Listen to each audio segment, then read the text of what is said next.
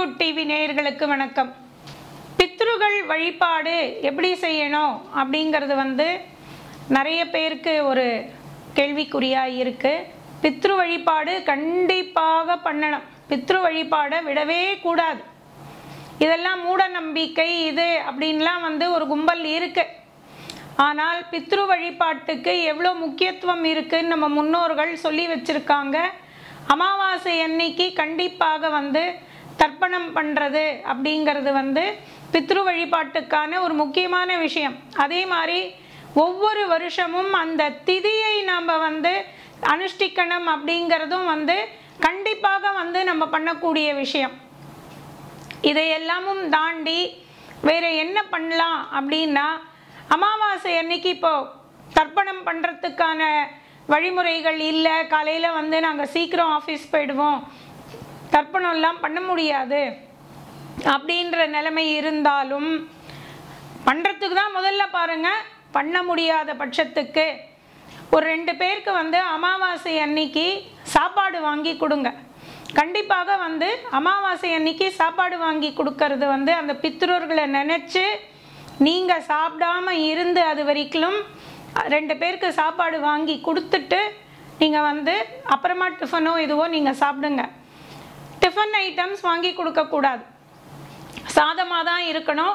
நீங்கள் வீட்டில் இருந்தே கூட சாம்பார் சாதம், தயிர் சாதம், இல்லை எலுமிச்சம்பழம் சாதம், தயிர் சாதம் அந்த மாதிரி கூட நீங்கள் ஏதாவது கொஞ்சம் நிறைவா, அதாவது அவங்களுக்கு பசி ஆங்கிற அளவுக்கு குவான்டிட்டி இருக்கணும்.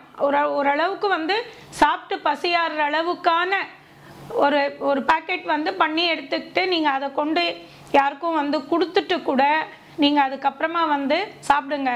காக்காய்க்கு சாப்பாடு வைக்கிறது அப்படிங்கிறது ஒரு முக்கியமான விஷயம்.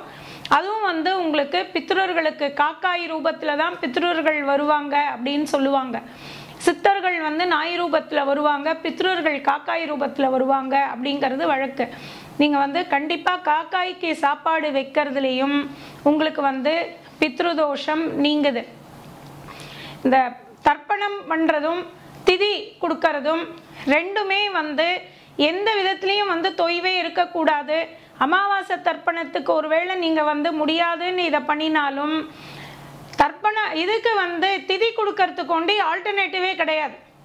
அதுக்கு பதில் நான் இதை பண்ணிடலாமா, இதுக்கு பதில் அது பண்ணிடலாமா, இல்லை.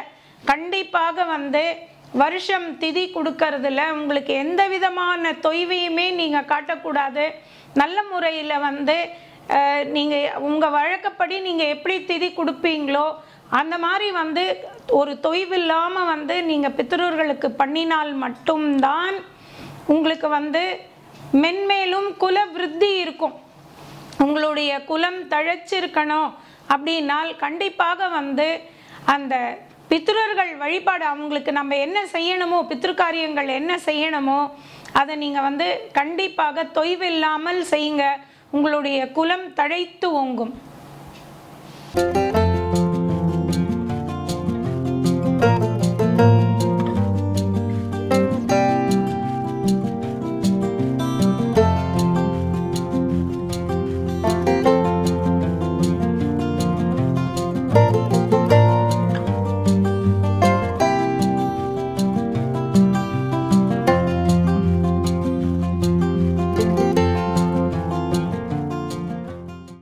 இந்த வீடியோ உங்களுக்கு பிடிச்சிருந்ததுன்னா லைக் பண்ணுங்க, ஷேர் பண்ணுங்க, கமெண்ட் பண்ணுங்க.